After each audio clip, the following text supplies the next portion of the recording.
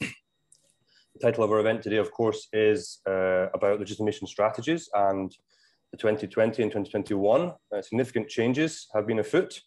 And we have four speakers and a discussant today for this fascinating topic. And we start with the conceptual side of the whole question of legitimation. Our first speaker is Sophia Duboulay. She's a Marie Curie Fellow and a PhD candidate in political science at Oxford Brookes University. Her main research interests are related to the study of authoritarian regimes, including their political stability and legitimation in Central Asia and the Caucasus.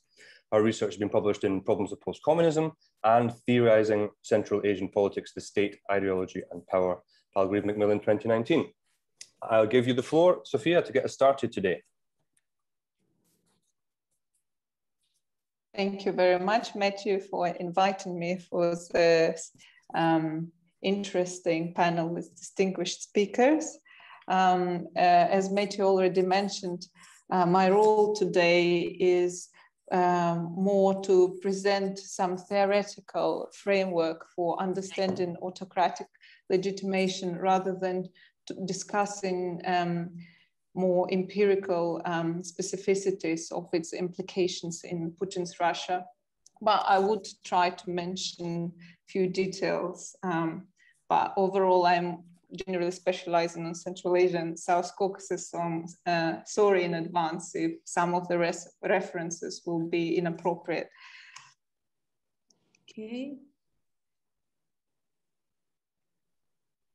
So it's quite important to understand and distinguish what makes some authoritarian regimes last for a long period of time while others collapse after their establishment. And one of the ways to conceptualize authoritarian durability could be via the framework of legitimation. First of all, it's dominant studies on political theory and political philosophy normally would link legitimation and legitimacy to analyze democratic regimes. And therefore, autocracies or non-democracies, other hybrid forms of regimes, were always staying a little bit on the outside of the forefront of legitimation studies. But I believe that it is important to include legitimizing strategies for authoritarian regimes, even though they might seem to be a bit oxymorons. So there are two big classical studies in relation to political legitimacy. And first one, of course, you all know Max Weber, Economy and Society, and the big critique that Beaton wrote late in 1991. In his work, he was trying to unpack legitimacy conception that was provided by Max Weber. And as you know, according to Weber, Weber defined legitimacy as a belief in legitimacy, claiming that power is legitimate where those involved in it believe in it to be so. Legitimacy derives from people's belief in legitimacy. And Beaton found a lot of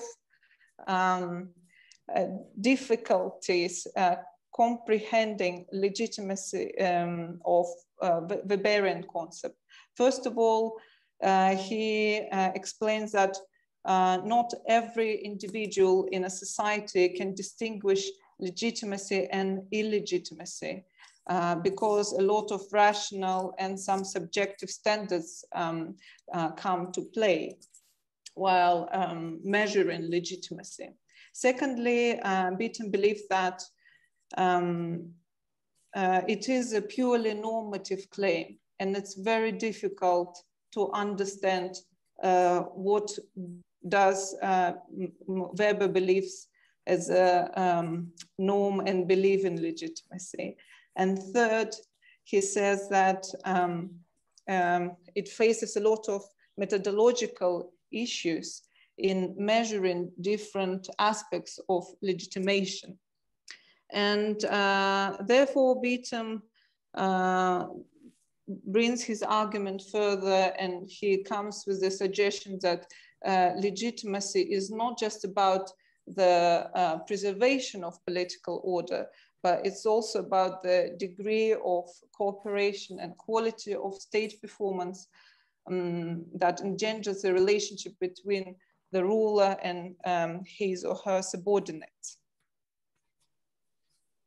But obviously what Beaton misses from this picture is, or as many other scholars except for a few, is that while considering legitimation processes, we always look into democracies, and only in very few times we would think about autocratic legitimation. And in one of recent publications I co-authored with my supervisor, Rika Isaacs, we came to a new definition of autocratic legitimation, where we argue that autocratic legitimation is primarily the process by which legitimacy is produced. And the aim of legitimation process is in creating the state of legitimacy, where the ruler would be, and leadership would be viewed as the right, proper, and morally correct for that particular society. So below you can see the process of legitimization in autocratic regimes. So first, it starts with a specific set of discursive strategies, or some would call it input discourses. It's a set of strategies that define values and norms of that regime. Well, in the case of modern Russia, we could think of, I don't know, retraditionalization of Russian values, or the great Russia mythology. And secondly, so first starts with the idea, and then this process leads to the concrete set of policy actions or activities, because if we only think about ideology or some discursive indoctrination that doesn't really translate into action, citizens would probably not believe in the validity of that legitimacy. So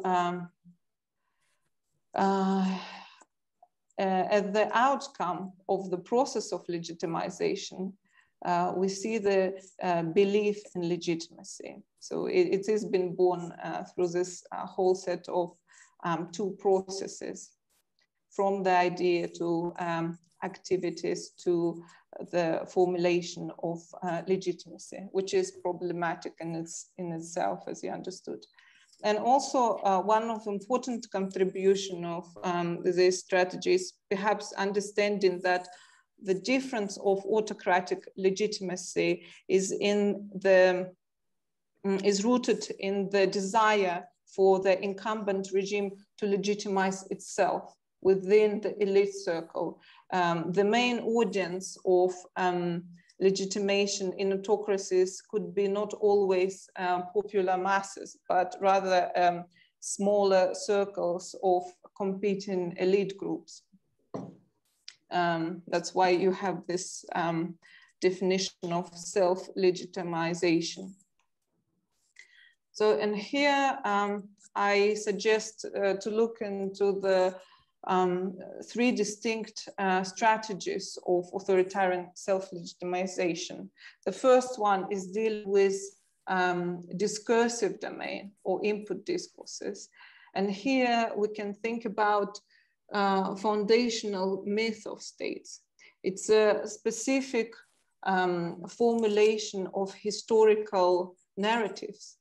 And the regime is trying to present a very singular, polished version of past reality without allowing any interpretation because it's much easier for the regime to impose its ideological domination through presenting the so-called truth through a singular narrative or dominant discourse. And we can see how history textbooks are being rewritten in Russian.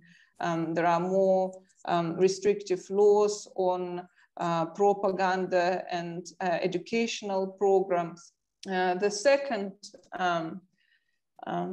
tactic of input discourses relates to charismatic domination. I think, and that's how probably my reading of the main literature on Russia, Putin himself isn't a charismatic leader, but the discourse around it tries to routinize his charisma through different speeches, masculine performances, images, so obviously charismatic domination is important in relation to discursive space, because you would like not only adore your leader, you don't want to be simply obedient citizen, but you would like to enjoy living in the country you reside. The second set of tactics relate to symbolic spectacles. These are the particular set of performances that tries to that aim to instigate the sense of loyalty and belonging to a nation. As we know, Russia is doing a lot of work on promoting its international image through participating in global mega events, Olympic Games, and other activities. And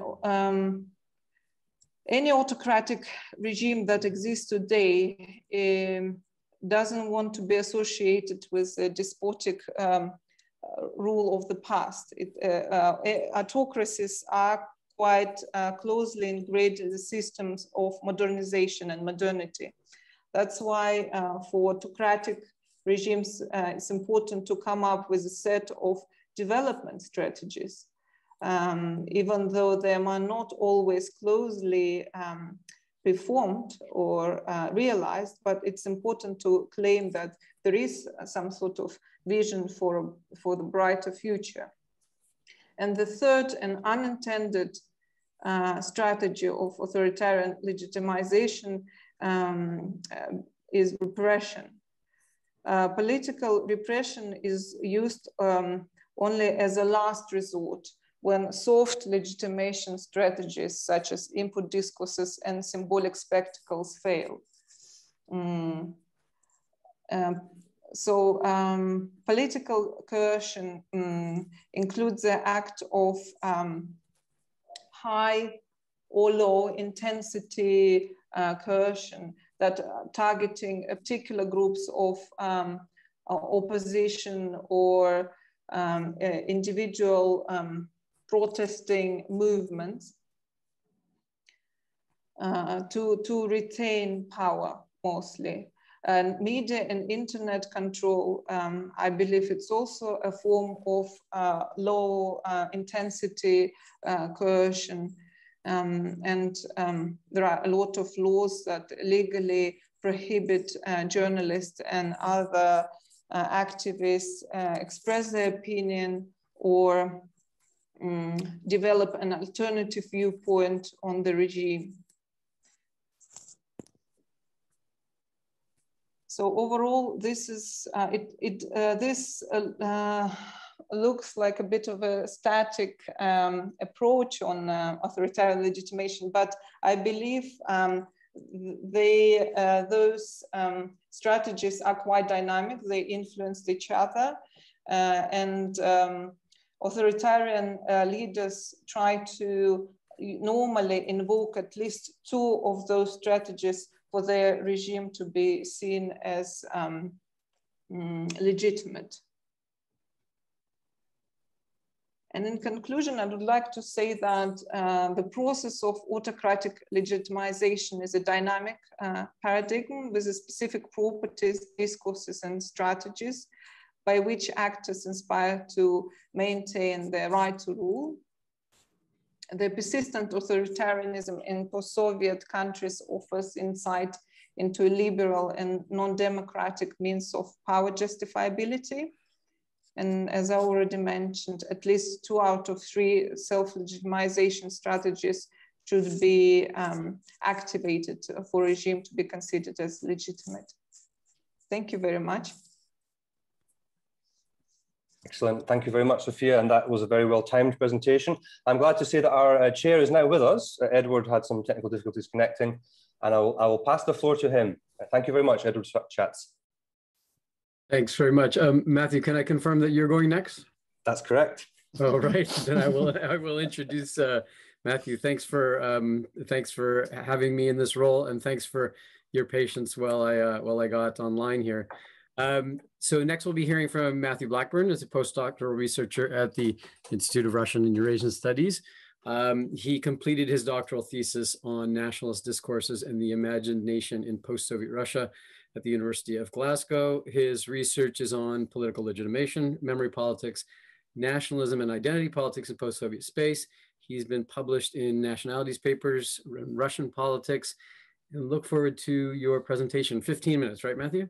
That's correct. I'll do my best to keep to it. I'll keep you honest. I'll keep you honest. Thank you very much. Okay, I'll get started. The title of my presentation today is 2020 as a legitimacy reboot, and this idea that the post-Crimea consensus is crumbling, which of course other authors have advocated, including Denis Volkov, who's our guest today and one of our participants. I have quite a lot to get through today, so I may have to skip some of my slides. But the first point I want to make is, of course, that a transformation is underway and we don't see the final product yet. And we don't have the definitive answers of what this transformation is that began in 2020. But suffice to say that there is some scholarly consensus on the different versions that the Putin system has gone through. If we use the metaphor of an operating system version, 1.0 was formed from 2000 to 2008. And then it was consolidated under Medvedev, did not become something different. And there's quite a lot of consensus that in 2012, version 2.0 was built, and there were some important changes, but the same kind of system is still evolving through. So if most observers find this part agreeable, of course, what's going on now is less clear. What is driving the current transformation? Is it a proactive implementation of a plan to secure stability and perform a reboot of legitimacy? Or is it better to see it as a defensive kind of improvised reactiveness based on a sense of increasing vulnerability, economic problems, falling ratings, and of course, before we had the lame duck problem, and increasing threats, foreign agents, oppositionists, protests, and of course, US pressure and influence, which is perceived by the Kremlin to be an important issue. So perhaps it's both. It's an ambitious legitimacy reboot, and it's also an ad hoc improvisational response to problems that are emerging. So I'm glad that we got a conceptual introduction from Sophia, because we often are interested when we talk about legitimation in an authoritarian context. We're very much interested in this question of authoritarian resilience. And this itself is a response to an old scholarly consensus of the 1990s, which broke down. That consensus was that authoritarian regimes were supposed to fade away in the 21st century because they would not be consistent with modernization theory. But of course, today we have a wide diversity of authoritarian models in the post-Cold War era. We have neo-feudal Saudi Arabia, we have idiosyncratic theocratic Republic of Iran, we have the Chinese developmental state with its Leninist institutional hardware. Where does Russia fit in? And well, suffice to say, I won't go through these points in detail, but suffice to say that Russia is probably not the role model of successful and resilient authoritarian power today. That's a question for discussion, maybe we will come back to later. But I very much enjoyed two books that I recently read, or articles and books. Thomas Herber was looking at the resilience of the Chinese case, Alexander Liebman and Michael Rushlitz have written about federalism in China and Russia, comparing them. And just want to make the point on a second point that it appears that the Chinese system has higher levels of trust, better local governance, a more successful developmental state, high state capacity, economic growth, technological innovation, and a federal system that is more responsive to the population and able to have powerful institutions that are flexible in their policy implementation. I just flag that because I think it's an interesting point, but we must get back to Russia, of course, and 2020 and our main focus of today. And what I want to talk about today is, building on what Sophia said, is focusing on the first 2 points: inputs of legitimation and processes of legitimation, and trying to analyze them across 2020, the year of COVID, starting in March 2020, essentially. David Beetham had 3 dimensions of legitimation that he argued needed to be examined, and I also said there's extremely dynamic dimensions that change over time. One is, of course, rules that govern the acquisition and exercise of power. Another is beliefs, normative beliefs that are shared by both the dominant and the subordinate about the common benefits that a system of power provides. 3 is appropriate actions, public and symbolic acts that show the consent and loyalty of subordinates to a system of power before a mass audience. And again, I would underline what Sophia said. Sometimes the audience is the elite and the leader, and these not always the masses. Some of this is directed both ways. And there is the horizontal kind of axis of legitimation, which goes across the elite, inter-elite cohesion. And there's the vertical axis going down to the population, ruler ruled. Okay, having discussed about concepts, I will now move on to the first area that I'm going to examine in terms of 2020, and this idea of a legitimacy reboot and how successful it was. The rules context for many people would appear not to be appropriate for Russia because there's this constant violation and changing of democratic procedures in inverted commas. But nonetheless, I disagree with that. I would say that in Russia, the rules dimension does refer to the procedure of winning elections and plebiscites. It's not a representative parliamentary democracy, a functional one. It's electoral authoritarianism, where power is delegated to a strong president who nonetheless should win plebiscite-style mandate from the majority of the population. If you had to rephrase this into a kind of thing, like a catchphrase, rules are made to be broken as long as the majority are behind it. So there's not really a genuine contest for power in these elections, but a lot of energy goes into them. And unlike China, where the energy is not spent on these kind of things in local government. And it is a key legitimation strategy. So during lockdown, I think my first impression of the execution of rules in 2020 was all about the constitutional amendments and about the extension, well, of Putin's presidential terms. And there was lots of different aspects of this. I put in this strange collage. I'll talk you through it very briefly. One of the things at the beginning of this kind of procedure to change the Russian constitution was, of course, some degree of sloppiness in the execution. The first part went fine, the government reshuffle that replaced Medvedev, brought in Mishustin, and the announcement of the amendments. But of course, then we had the spectacle of 84-year-old Valentina Tereshkova in the State Duma, suggesting that Putin's terms be zeroed. And I like to quote her because I think that she really does sum up the legitimation strategy of this rule-based aspect and how it's understood. She said, "It seems that many outside of Russia don't like our amendments. We have hit some sensitive points with them. They don't like our plans because we defend our sovereignty. Here, the state is vulnerable. People might feel undecided. They can be manipulated. Society must feel secure, and we need an insurance policy, and we have one. It's mighty presidential power. Мощная президентская власть. Let's not beat about the bush. All the conversations in the kitchens boil down to what will happen after 2024. If we're talking about him, зачем крутить и мудрить? Let's get rid of the limits if that's what the people want." So you might think the next stage was a bit surprising that they schedule a referendum after all, but again, it's important to have this because sending it through the legislative branches, the Duma and the Senate, is not going to provide legitimacy. The referendum is essential to provide that stamp. Of course, the other point is there's a degree of sloppiness in the execution of this in 2020. And where was that sloppiness reflected to some extent in the numbers that we saw of the voting, which showed irregularities? And of course, this голосование на пеньках, voting on the tree stumps, which was highly irregular. And of course, we had other kind of legal irregulations and vote stuffing and things like this going on. To some extent, it might reflect a dented state capacity during COVID-19. It might also reflect, as Sophia mentioned earlier, that it's not really about convincing skeptics that the regime is the best solution to Russia's problems. It's really perhaps more about a spot check on discipline within the elite, checking the efficiency and reliability of governors and mayors in the power vertical. Can they deliver the desired results? Do we have this horizontal unity? So I will just eat very, very, very briefly onto Denise's terrain, by talking about what response there have been in polling to this on the question of the constitutional amendments and extending Putin's terms. There seems to be quite a lot of polarization and very different ways of seeing this, a three-way split, which shows that this kind of rule-based legitimation doesn't perhaps work. It doesn't create consolidation. It actually causes more polarization. But I'll leave that because we don't have time. I don't have time to unpack it. Moving on to the second dimension. The second dimension was beliefs, the ideas, the values, the identities promoted from above. And most of our audience, of course, will be familiar with a lot of these since 2012. And for a comprehensive coverage, please see Brian Taylor for the values side, the Code of Putinism, and for the worldview side, Ilya Yablokov, Fortress Russia, or Gulnaz Sharafudinova, Red Mirror, I think, comprehensively cover this. So under the beliefs sort of category, we know there is a state-curated identity project that brings patriotism, loyalty to front and center.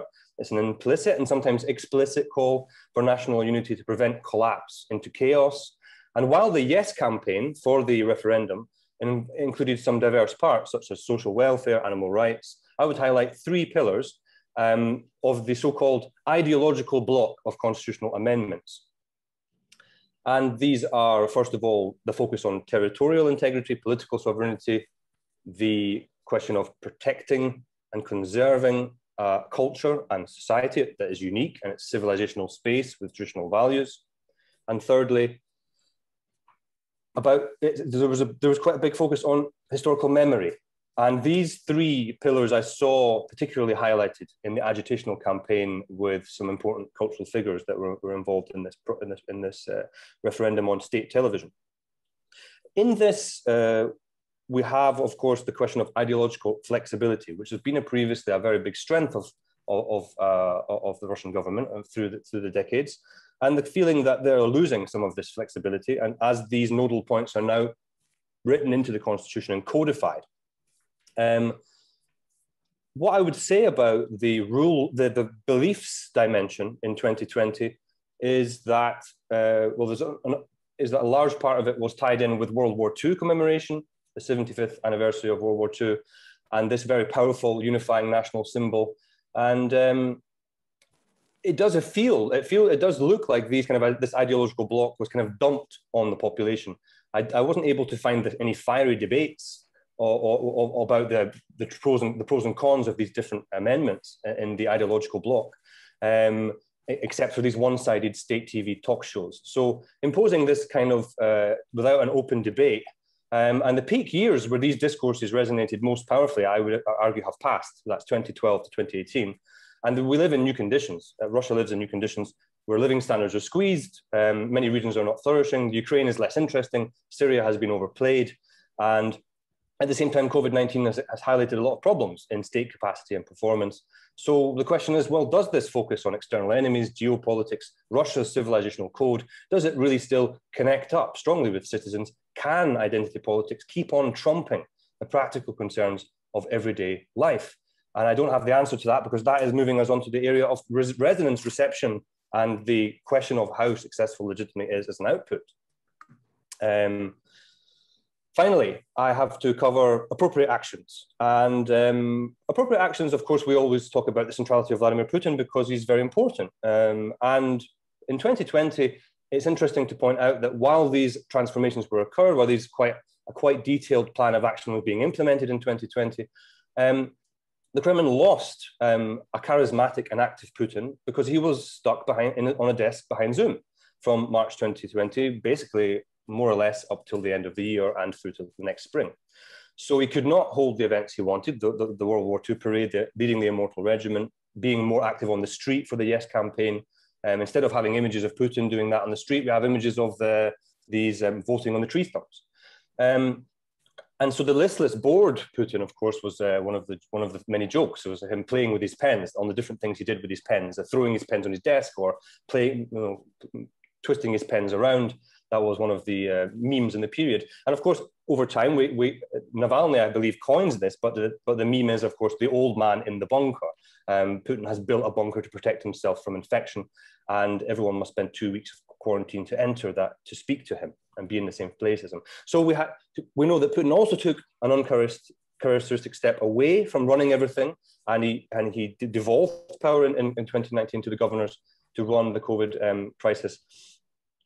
By June, the proactive plan is back and Putin is back on the screens, and a lot of the events that were planned for May were held in June with regards to World War II and the referendum agitation.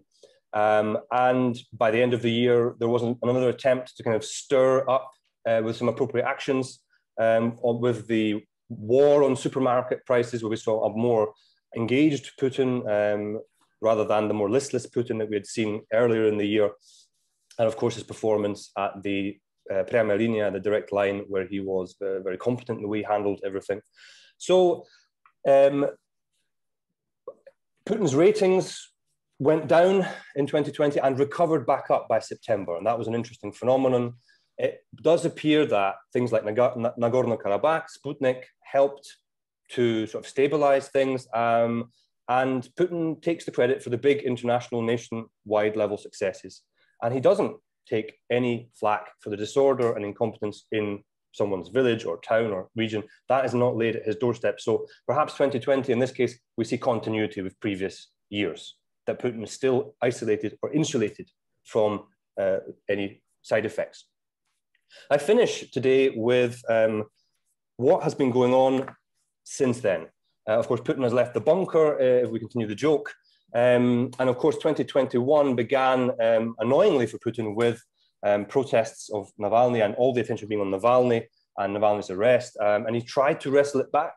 And since his, particularly, I think, interesting is his appearance on the 7th anniversary of Crimea joining the Russian Federation, he gave a relatively emotional and raw performance, talking about how the return of Crimea to the Russian nation demonstrated people's love for the motherland, which is in the blood, character and genes of our people. We had rapturous chants of Rossiya, Rossiya around the stadium. And again, the aim of the spectacle was clear: revive some of the patriotic exuberance and euphoria of 2014, replay it, reboot it. Does it work?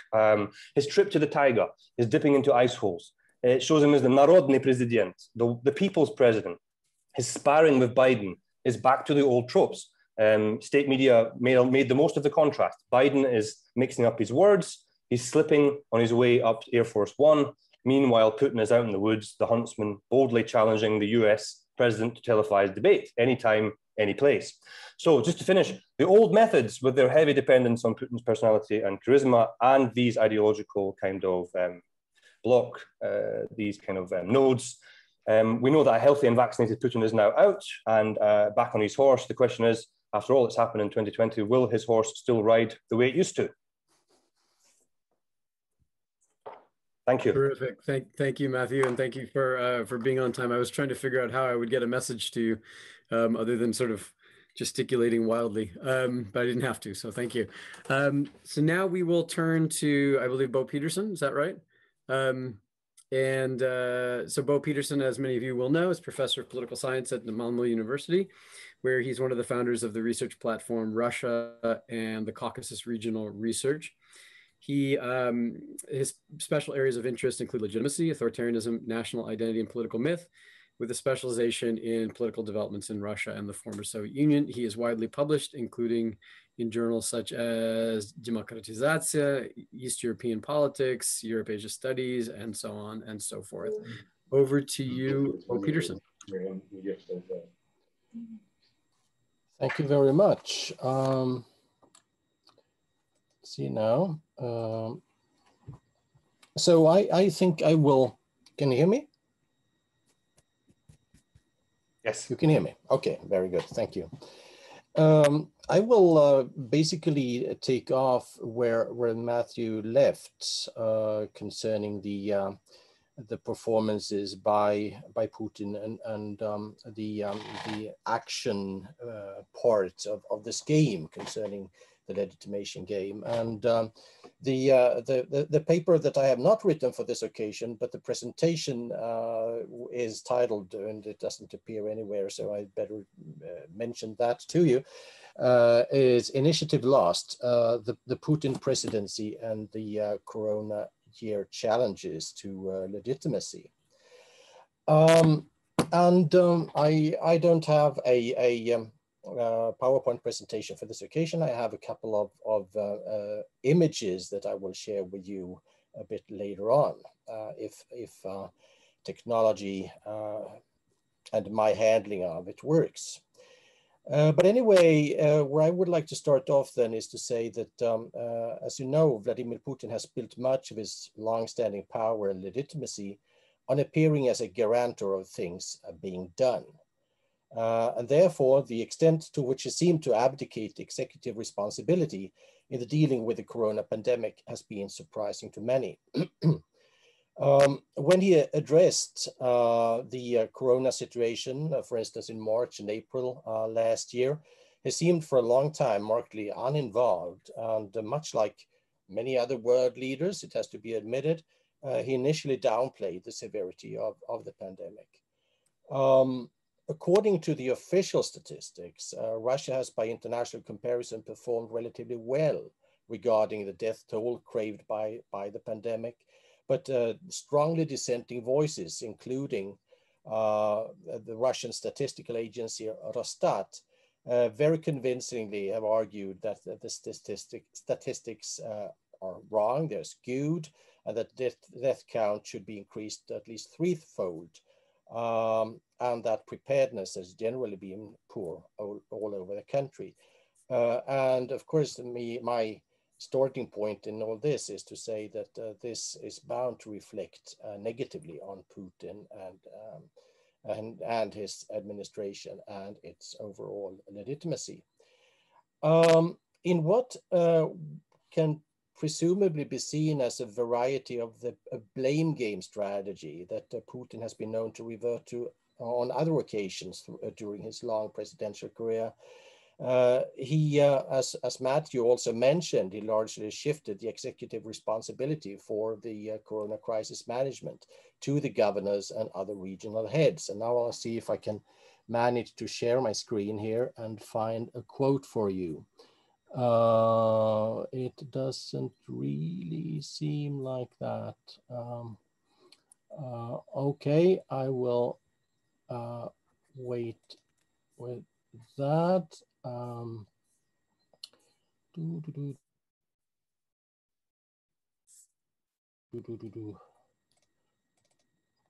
No, this is another one. So let me just say that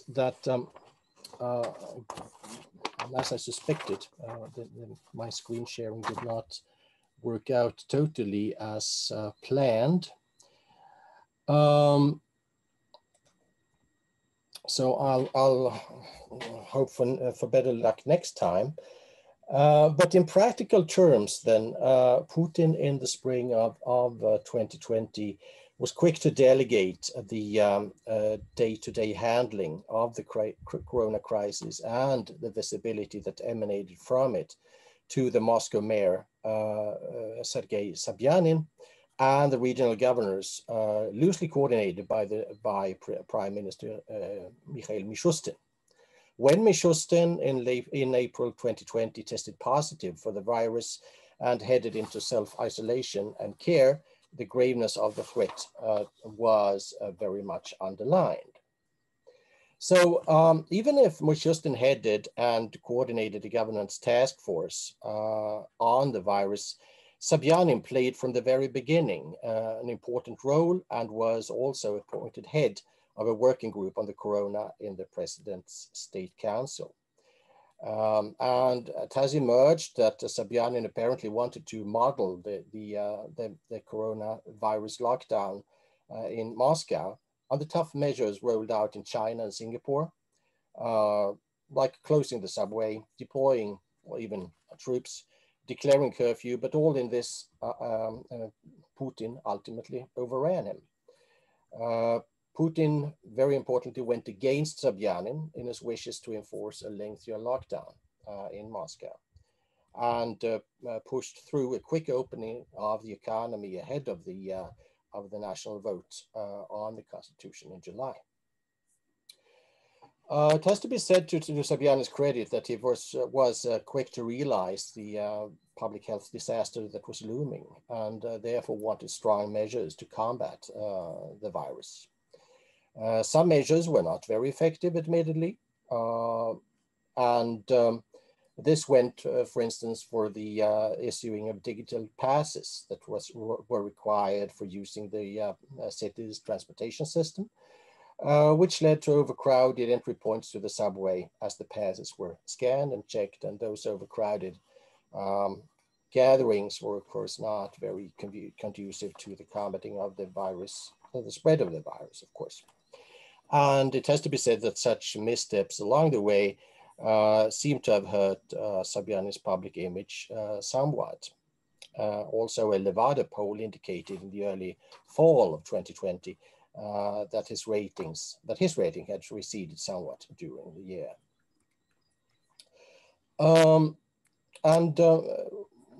It has also emerged pretty clearly that Putin was not very happy about Sobyanin's rise to celebrity, since many regional heads followed his lead in the combat against the virus. This could, of course, again, feeding into the speculations, have meant a springboard to the position of emerging as something like, well, the heir apparent to Putin.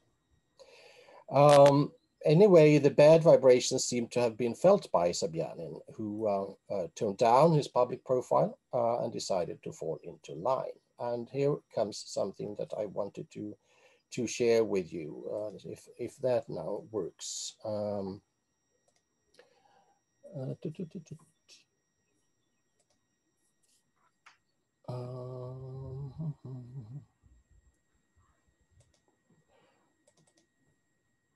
Well, yes, at a publicly reported meeting with Putin in the early fall of 2020, Sobyanin appeared to be very aware of the risks. The bilateral talks between the two men were largely about the actions that the Moscow city authorities had taken to combat the pandemic. Describing the measures, the mayor took pains to attribute as much of the credit as possible to the president. He really went out of the way to do so. And regardless of whether he wanted to give him credit for support packages, instructions, or just providing general inspirations, the polite nods were so many as to be servile indeed. The list of such references by Sobyanin was very long, and when reading the excerpts from the conversation between the mayor and the president that was recorded, that was published on the official Kremlin.ru website, then one really got the impression of one of the old boyars visiting a disgruntled Tsar and trying to please him. So one could, in those excerpts from the conversation, find elements like, well, all the decisions that we took were coordinated with you.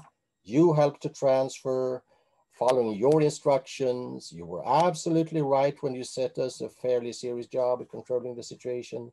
We received instructions from you. You are absolutely right, and so on and so forth. And so as to rub in this message, then there was this image published on the official Kremlin website, which shows very much a highly marginalized Sobyanin here on the right-hand side of the screen.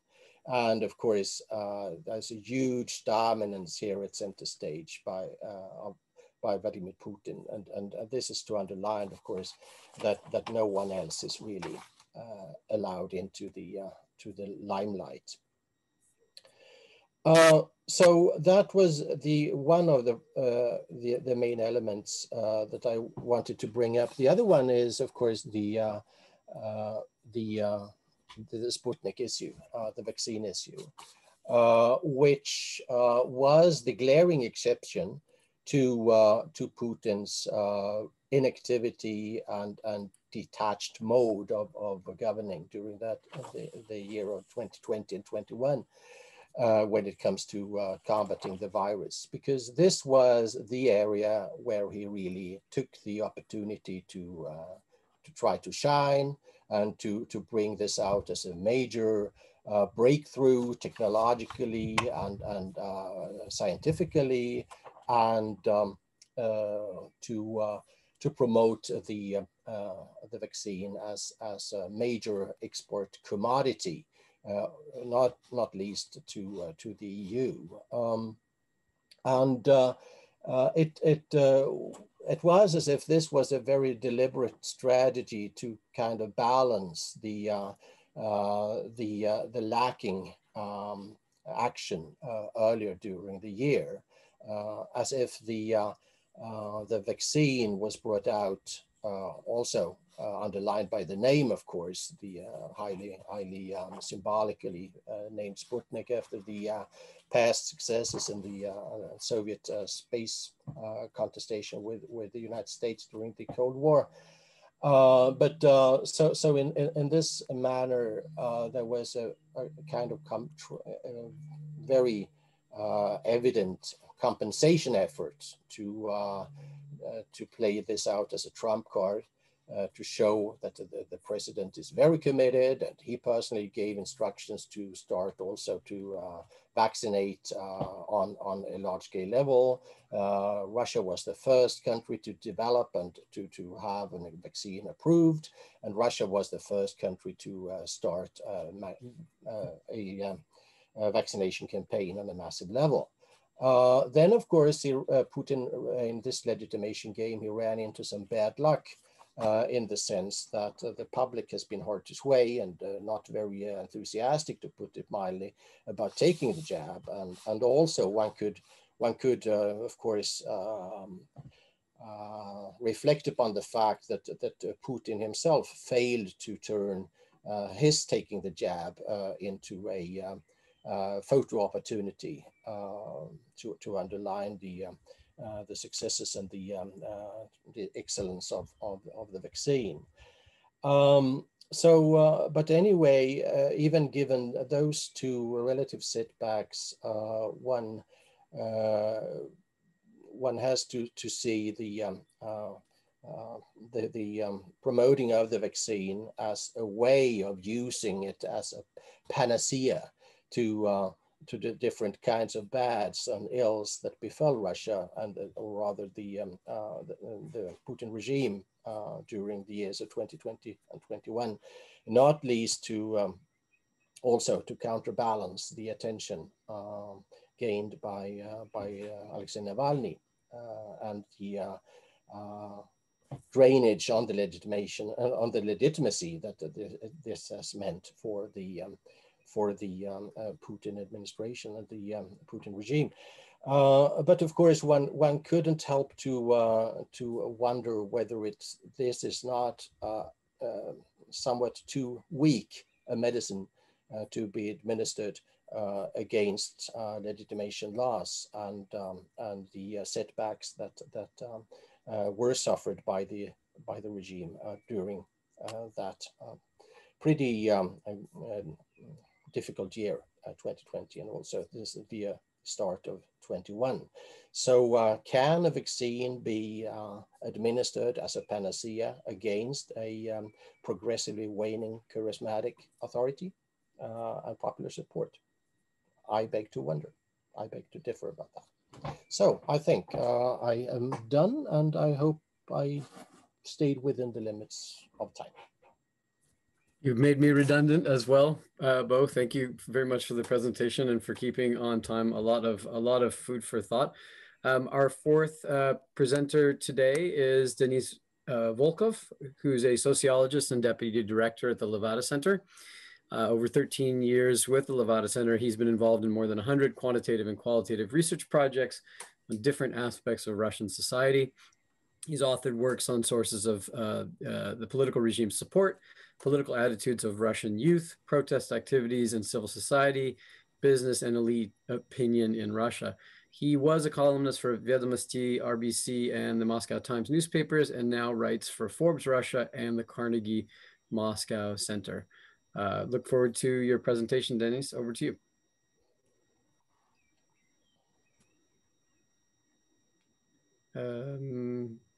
Is he frozen? I don't think I'm frozen. It does appear that Denis is frozen at the moment, yeah. Okay.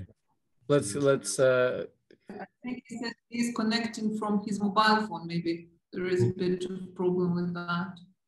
Okay. Okay. Often all right, well, let's give it. It's a few minutes and it just refreshes. It's my experience. So that's fine.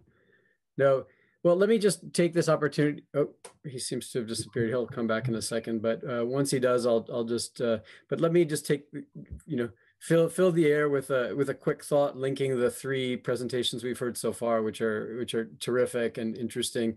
Both theoretical and empirical. One of the things that I'll note, and members of the audience will also have noted, that we're sort of moving beyond thinking of legitimacy as a sort of thing, a sort of substance that is either there or not, to thinking about strategies of legitimation, which is much more about process, a much more welcome and more complicated thing to try to tackle analytically.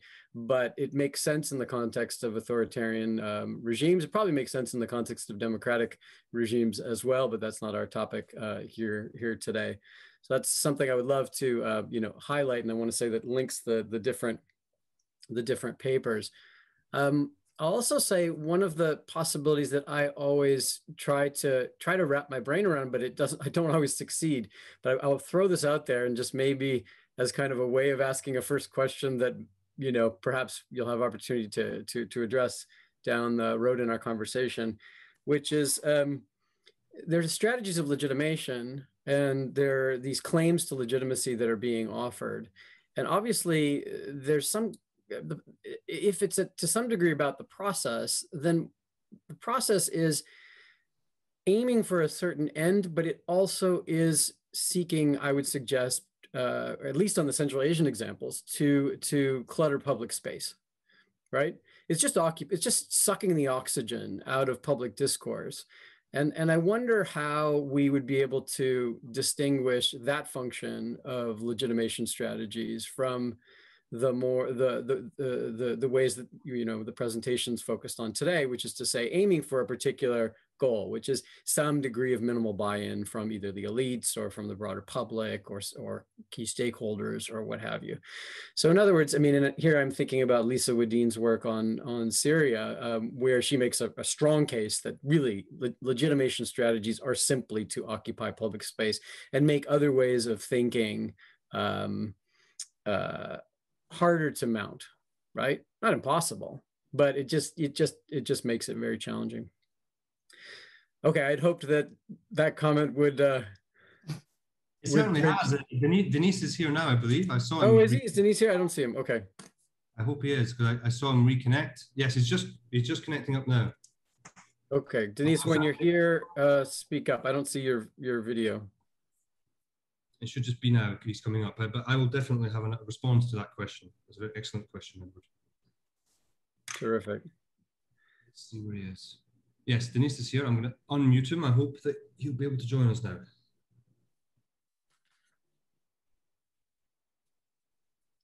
Denis, can you?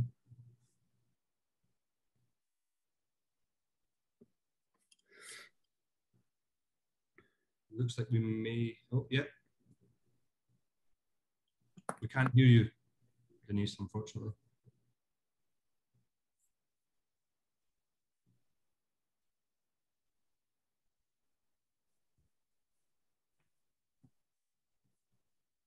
No, still can't hear. Yeah. In that case, well, perhaps we have to move to Plan B. Sure. Masha, are you ready to respond? And So let me introduce Masha, and just with the caveat that if Denise reconnects, maybe we can put a pause on your comments. Absolutely, of course. Yeah. Okay, terrific. So let me turn then to our discussant today. Maria Lipman is Senior Associate for PONARS at the Institute of European, Russian, Eurasian Studies at George Washington University. She produces the PONARS Eurasia podcast, which I highly recommend. She's also currently teaching Russia-related courses as a visiting scholar at Grinnell College in Iowa. She works on issues of state-society relations, media, politics of history, and ideas. Recently, she's published an edited volume entitled Russian Voices on Post-Crimea Russia, and she's also published on the media in the volume Putin's Russia, Past Imperfect, Future Uncertain. So we look forward to your comments and questions. Thank you very much, and thank you for inviting me. It's been a pleasure. I hope Denise can actually join us, because otherwise we will be deficient on the empirical side. But I'm sure everyone is familiar with Denise's work and the work of Levada-Center in general, because of course their surveys and their analyses are well, very relevant, highly relevant to the issue of legitimacy. Now, the three papers, three excellent papers that we've listened to so far, of course, focused more, especially Sophia, of course, on the theoretical part. Denise, I hope, will talk about the supply side. Legitimacy is, of course, a complicated concept, and there are different definitions. To begin with, I will throw in a little bit of theory myself, and especially one definition of legitimacy that I think is especially applicable to the Russian case, and that is the definition given by Juan Lenz. It goes like, legitimacy is the belief that in spite of shortcomings and failures, the existing political institutions are better than any others that might be established, and that they are therefore, they therefore can demand obedience. A legitimate government is one considered to be the least evil of the forms of government. And I think this is indeed highly applicable to Russia.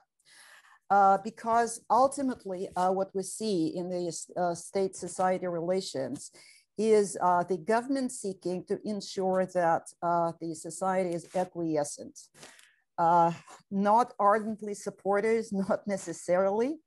And indeed, the society itself is mostly, for the most part, shrewd enough to see the corruption and other flaws, but still people at large prefer to tolerate the regime as is and are apprehensive of change, because change is seen. Yes? Sorry to interrupt. I mean, can I ask, Denise is back, and okay, rather than risk another moment where we're absolutely, of course. So yeah. Sorry to interrupt, but let's just take advantage of his presence, and then we'll get back to your okay, comment, because you were onto something great too. So Denise, thank you. Sorry everyone, great to be with you today. I was disconnected the very moment I was going to open my mouth, but now I hope everything will be all right. So I will speak, of course, on the results of our research, regular surveys of Levada-Center, and also occasional focus groups that we do to supplement the survey results and better understand what people think, how they formulate their thoughts. And I, of course, will be talking mindful of the upcoming parliamentary elections this autumn, and probably the elections of 2024 of president probably will show, keep them in mind as well. So what was going on lately? Matthew was talking about it, but I think it is very important to keep in mind the deteriorating support of the regime to understand the current politics. So what are the main sources of this deterioration? I think they're pretty obvious. pension reform that was seen as absolutely unjust by the majority of population, economic problems that were made worse by the COVID pandemic. And I would say that as people understand it and feel it, the economic hardships were the main effect of pandemic in Russia. Of course, not entirely, but it's how people feel it. Also, of course, the waning post-Crimean mobilization and this patriotic favor, but though not the so-called Crimean consensus, because when we asked this April, this question about Crimea, all these more than 80% still say that, well, Crimea is ours and so on, but they are more or less detached from this topic. And I think very important to mention is the rise of social networks, such as YouTube, like Instagram, that provide visual content and which are the base, the platforms for video bloggers who present their alternative views, alternative to the state media and so on. And this rise came only a couple of years ago, 2 or 3 years at most, when the social networks became, these social networks became a mass event, mass factor. And you may see that all these most popular video bloggers like Dut, like Redakция, like Еще не поздно, and others were established only a couple of years ago, when these platforms were established as a mass product. And they contributed, this phenomenon contributed very much to the growing polarization in Russian society concerning almost all political questions. So support of Putin, of the United Russia Party, of Navalny, of constitutional vote, different protests, and so on.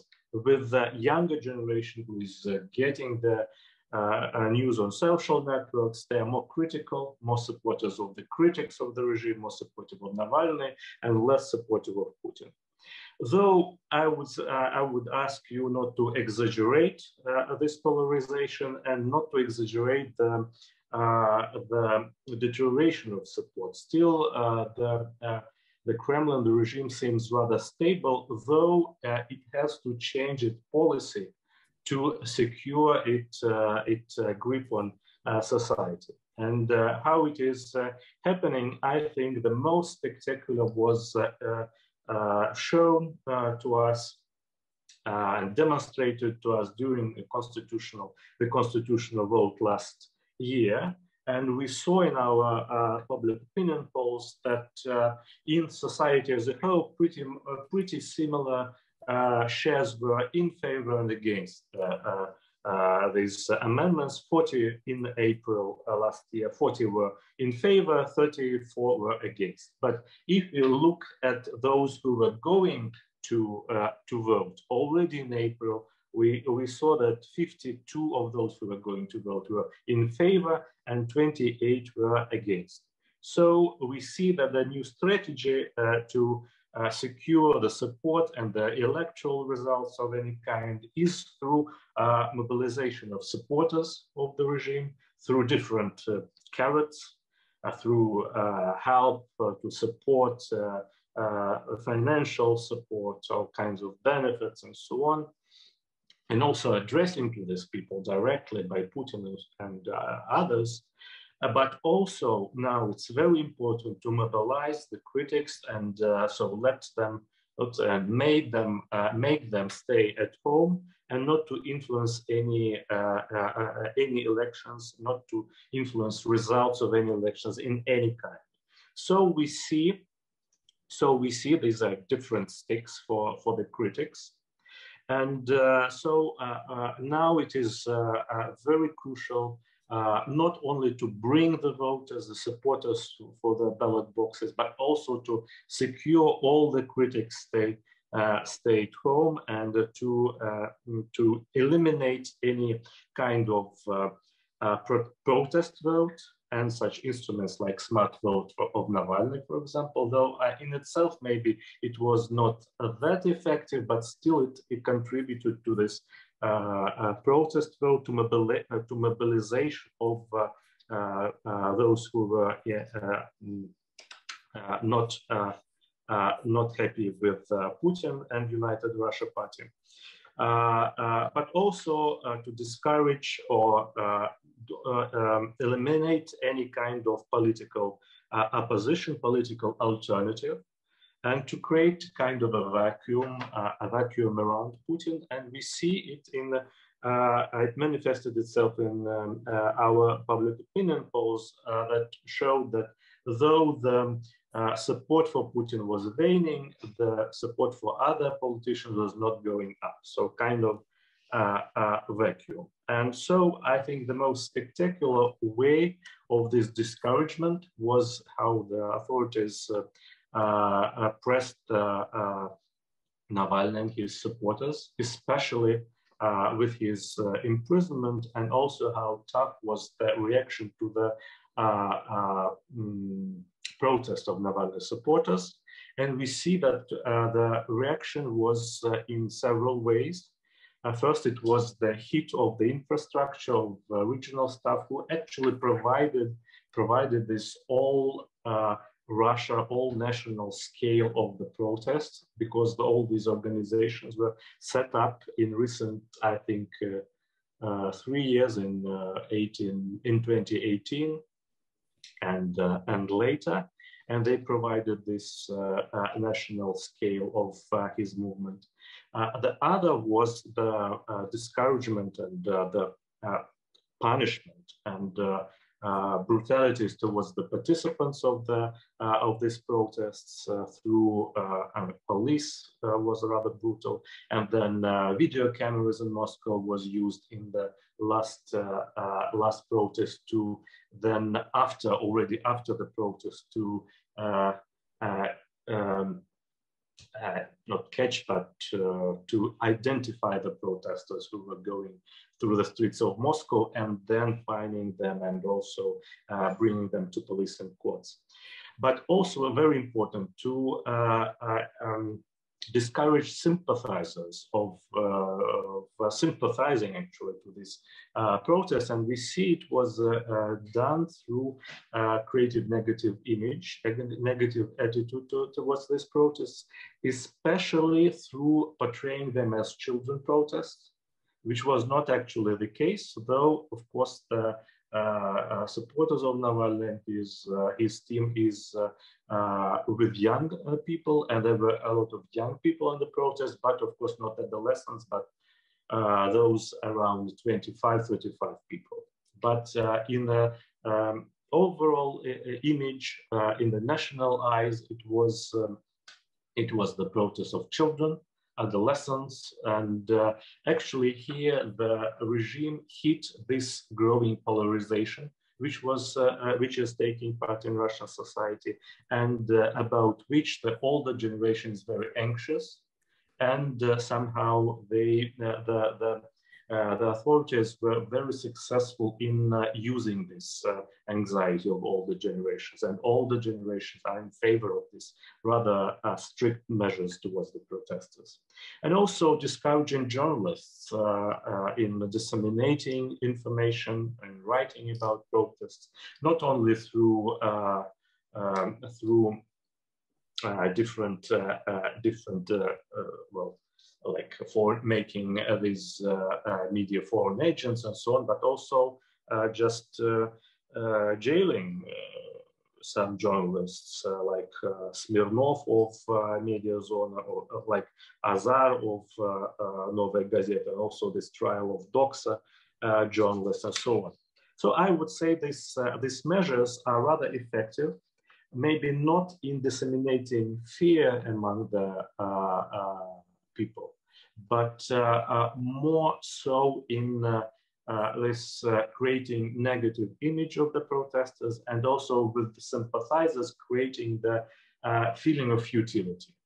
that nothing will change, that you can go to protest, but you will do nothing. So, and like people in focus groups now say, so where is your Navalny? What he has achieved? Nothing. So this, I think, is a rather, at least in a short run, medium run, it is working. And of course, it's not only about Navalny. Eliminating all alternatives, it's not only about him, it's also about people like Grudinin of communists, or Nikolai Bondarenko, who is a rising star of Saratov communists, who has more than 1 million subscribers again on YouTube. Also against Platoshkin, who is already in jail, against Yulia Galyanina, for example. And the pressure not only on these interesting people and bright people, but also generally against Open Russia of Khodorkovsky, and against communists, rank and file communists, and so on. So what I try to say that this strategy is working, and even with the deteriorating support, the regime is probably will get its percentage, and United Russia Party probably will get the control of the parliament again in this changing situation, in this deteriorating support with this new strategy. But of course, all these actually create anxiety and insecurity, I would say. And we feel this anxiety and security not in the actually society, but within the elites. So they are, though they are still will be successful, I probably say so, will be successful in upcoming elections. But this feeling of insecurity, I think, well, this can make them overreact and put over pressure towards society, and then we will try. Well, we'll see how it will backfire or not. But still, right now, I think it's that the authorities will get their way, and I will end here. Thank you, and sorry again for this disconnection. No, terrific that you could rejoin us and offer your comments. The authorities will get their way. Seems a pretty decent and safe prediction under the circumstances. Actually, Denise was offering the idea of you know, that the authorities were creating a feeling of futility, and I think that, Masha, that's more or less where you were. So back to you. Yeah, thank you. Do I realize that we have just 3 minutes left? Let me, Matthew, I defer to you since you were, should we? Yes, the idea was once Masha finishes her comments, then we have 30 minutes of discussion. But I do understand if some people have to leave, I do understand, but that was the original plan. Okay, thank you. So indeed, now we have the recipient end from Denise, and I think it is very persuasive as always. The idea, where I stopped, was that the society in general is acquiescent, not necessarily ardently supportive of the government, and mostly shrewd enough to see the corruption and to see other flaws, but still preferring to tolerate the regime as is, and being apprehensive of change still, because change still is seen as more likely to make things worse, not better. The fact that Navalny is only supported by about 1/5 of the Russian population, I think, is evidence for that. And I'm afraid even this constituency will become smaller. I mean, Navalny's popularity will go down from 20% because, of course, he's now in jail. So from this perspective, the government is seen, I think, by the public as not moral or generally good, but as the least evil. And stability is seen as unequivocally preferable to change, and change seen as undesired. The government is fully aware of this preference and does its best to deliver. And if it cannot deliver stability to the extent that it used to, it at least focuses and emphasizes the message that things are stable thanks to the government performance. Another little piece of theoretical framework that may be useful for this discussion is applied to Russia as an electoral authoritarianism. And the notion that I would like to mention is authoritarian equilibrium. And equilibrium, of course, is also semantically close to stability. Now, the term was used by Adam Przeworski, who made an argument that authoritarian equilibrium, that is, well, let's say stability of an authoritarian governance, rests mainly on three things. And he cites them as lies, fear, and economic prosperity, or lies, fear, or economic prosperity, and that's important. So lies, of course, is a paraphrase of ideology, propaganda, discursive strategy, what have you, however you want to refer to it.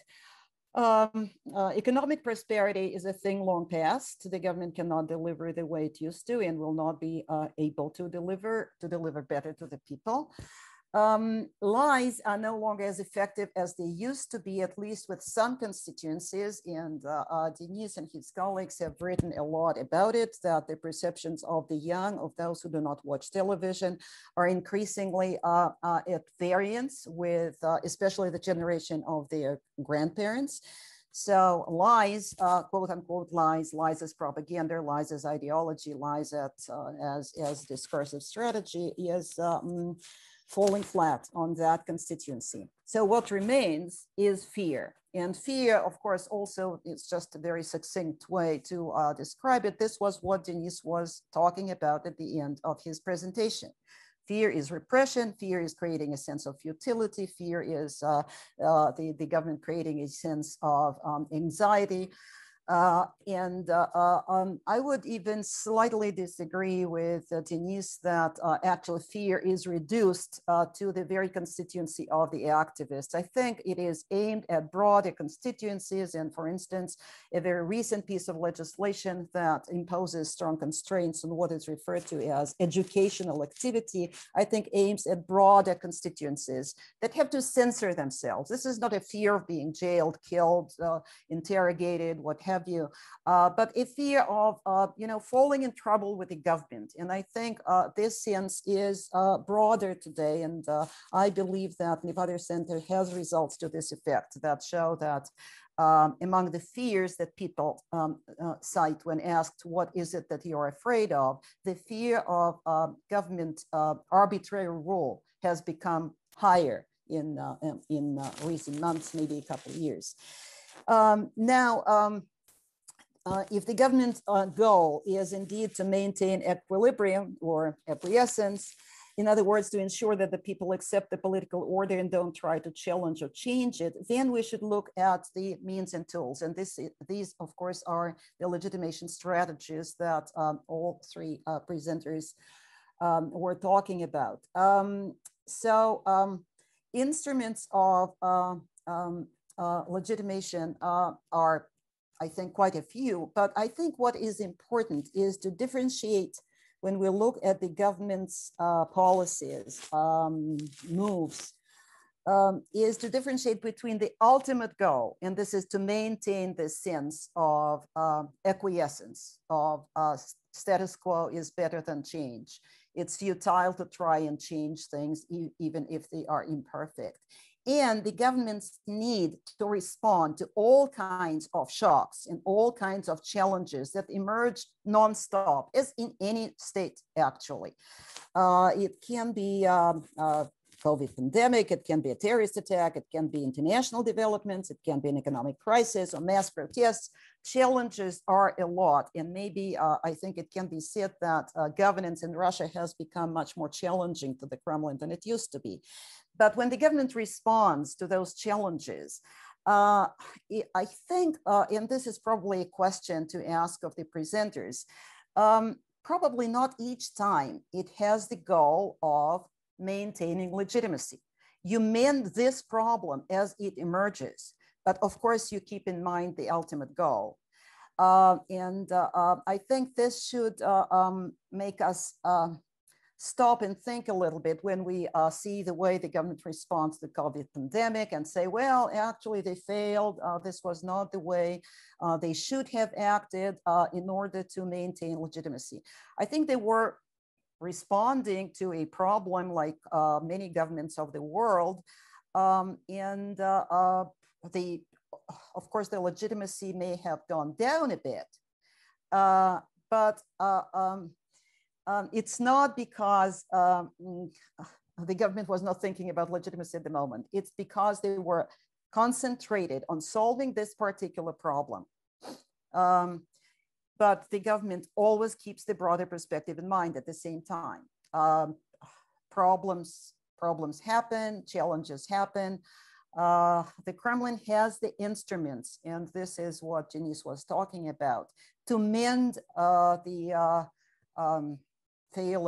declining legitimacy, declining popularity, declining rating, when some factors, some events actually lead to a decline in approval rating. So, the main concern of the government is that the risk of change remains unacceptable. And of course, this risk would deter people from thinking about change. So the cost that people are paying for stability, for maintaining the status quo, should remain acceptable, and the risk of change not. And I think so far the government has actually succeeded in that. The regime is, Matthew said that the flexibility, the regime no longer has the sort of flexibility that it had before. And I think you applied that to ideological issues. But in general, I think the regime has good capacity for adjustment and readjustment to mend problems as they arise. I don't think that this capacity has actually, that the regime has become less skilled at that.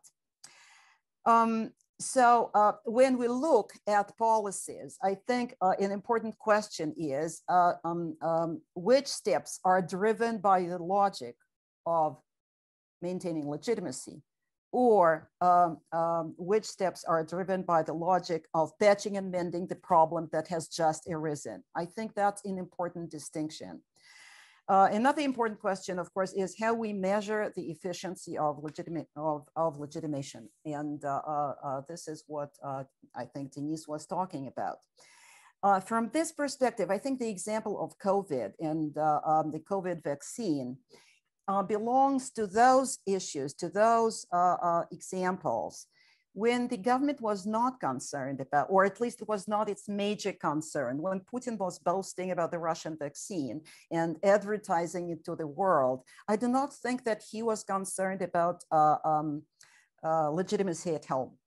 And I would quote here Mikhail Vinogradov, I think one of the best Russian political analysts, who wrote a few days ago, the topic of COVID no longer exists.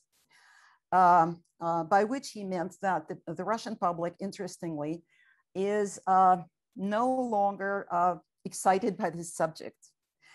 Regardless of the numbers, regardless of the fact that there are even official numbers that show that excessive mortality has grown quite significantly, despite the fact that even the authorities occasionally, even though not very vocally, are talking about a third wave. Still, somehow there is no longer an interest there among the public in this topic. And from this perspective, I think whatever Putin was driven by when he advertised the vaccine was not a goal of improving or maintaining or consolidating the legitimacy. It was something else. I think it was his one of the games he's playing on the global stage, sending a message that, but not to the Russian public, sending a message to the world. See, you criticized the Russian vaccine, you didn't trust in our vaccine, but in fact it is efficient, and there are various countries of the world that are today interested in buying it. So that was my point. Not everything should be considered or may be considered from the point of view of has it served the goal of consolidating legitimacy? Maybe the goal was something else. And a couple more points that I wanted to make. One has to do with ideology. Here, I think the focus in, I think, Sophia and Matthew's presentations were on the supply side, not on the recipient end. On the supply side, myself, I'm very interested in these issues. It is fascinating to watch what the government is able to produce. Who are the producers? Who are the so-called ideological entrepreneurs, the term used by Marlène Laruelle? But on the receiving end, I'm not sure there is too much interest in it. Interestingly, I think Denis did not even talk about it. He talked about something else, about other strategies of legitimation. There's been a lot, beginning with the constitutional amendments and, of course, history laws and what have you on Russian greatness and World War II. I think there is an array of ideological entrepreneurs, and they are constantly working on producing something that they might think will be in demand in the Kremlin. And they are producing a lot. But if we look at the actual key points, they are essentially the same: anti-liberal, anti-Western, Russia's greatness, World War II, moral conservatism. I think that's about it. It hasn't changed. I think there is more focus, more emphasis on those issues. But there is no more concreteness on those. And if we look especially at the politics of history, the vision of history remains as blurred as it was beyond World War II, is something that we believe in and that we pledge allegiance to. Otherwise, it is very, very vague, despite all the effort of ideological entrepreneurs. And the Kremlin actually does not emphasize it too much. I don't think it does. And I think it's become, I'm coming to my last point. It's become somehow trendy among political analysts in Russia lately to compare the situation of the atmosphere of today with that of stagnation. I think a major difference lies in that there are similarities, no question about that. But one of the major differences to me is that the government still does not intrude too much on people's individual pursuits, quite unlike the Soviet government. Denis, I think Denis mentioned, but maybe I read it in today's piece that I admired a lot about the perception of COVID in Russia. And in that piece, Denis explained how the government does not want to push people to get vaccinated because they don't want to. And his explanation is that it's because the government does not want to upset them. It does not want to exasperate them. So this desire to actually leave people alone to the extent that it is possible, those people who do not make trouble, those people who do not actually rise against the government, who are not arrogant or audacious enough to challenge the politics of the Kremlin, the government tries to leave them in peace, especially since the government can no longer deliver as well as it did in during Putin's first decade. Very final point to the question that Matthew asked in his presentation, whether the regime is acting in a defensive mode or whether it is determined to reboot its legitimacy. I think this is a very good question. but as I think, Matthew, you said yourself, not necessarily mutually exclusive. I would actually, of course, it's defensive. Of course, the regime now responds to all kinds of challenges. And Denise was also talking about it. And in other presentations, this was also mentioned, and it's obvious why. But rebooting, bringing back Putin on horseback, I don't think is realistic, and I don't think actually this is the goal. Putin no longer looks as attractive, bare-chested as he used to, even to those to whom he used to look attractive. I don't think that's the goal. I think the goal is that of dividing, not uniting. Again, Denise was talking about. We saw Putin the uniter in 2008 when his approval rating was over 80%. We saw him as a divider after mass protest of 2011 and 12. We saw him as a uniter again at the time of the annexation of Crimea and for a few years after that. Now he's back to his divider mode, and he will remain in that. One interesting point is that rather than rebooting the legitimacy, according to some observers, some analysts, and I will cite Nikolai Petrov, a colleague of mine who has been currently writing that the regime is indeed already changing toward actually Putin gradually, very slowly and almost unnoticeably moving away from everyday decision-making. So we'll see whether this reconfiguration is indeed in place and whether Nikolai Petrov and others who share his analysis are right. But a rebooting of Putin re-emerging as once again young, bare-chested, driving planes and everything that can be driven, I don't think we'll see that. Thank you very much. Great, thank you so much. And I just want to check with Matthew in terms of the timing. Are we scheduled to end on the hour, or what? Do we have 30 minutes? I mean, I have nowhere to go, but others may. Yes, I perhaps because of some different technical things we've gone over that when we expected to end earlier, but I'm still happy to continue the discussion for 30 minutes. But I do understand if we. Yeah. Sure, I think it would make sense to give the different speakers a short, can we say 2 minutes?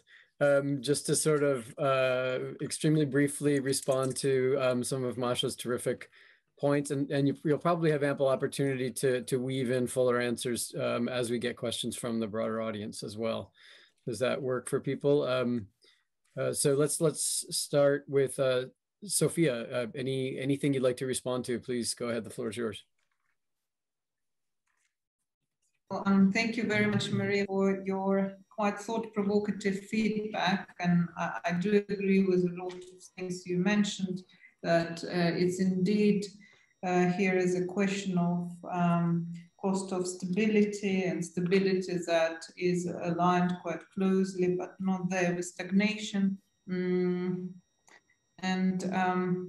I agree probably that not every step should be viewed from legitimation perspective. And in fact, I believe that probably coercive measures should be seen as signals of legitimacy crisis.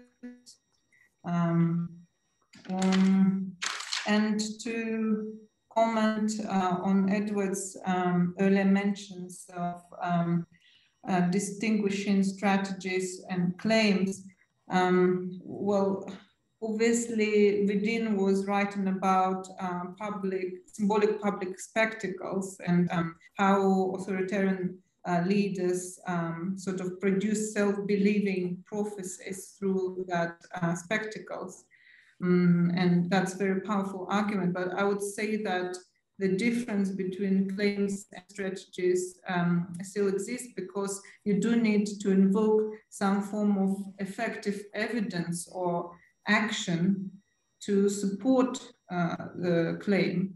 And as we know in Central Asian cases, for example, if we are talking about a development strategy, Kazakhstan 2030, it was supported by powerful policy activities that been received with high success. But in fact, the next strategy, which was Kazakhstan 2050, failed miserably because it wasn't supported by the same regime efficiency in that respect. So there is a blurred distinction between two. May I also ask a question, or we leave questions for later? I think it's okay. Yeah. If you can ask it briefly, that would be terrific. Or maybe let me think a little bit more, and then I get back to my question. Thank you. Sure. That's terrific. Thank you for that. Sophia, you're getting to a question of, when do legitimation strategies work and when do they fall flat or fall on deaf ears? And I think that's something that is in the background of our considerations here. Matthew.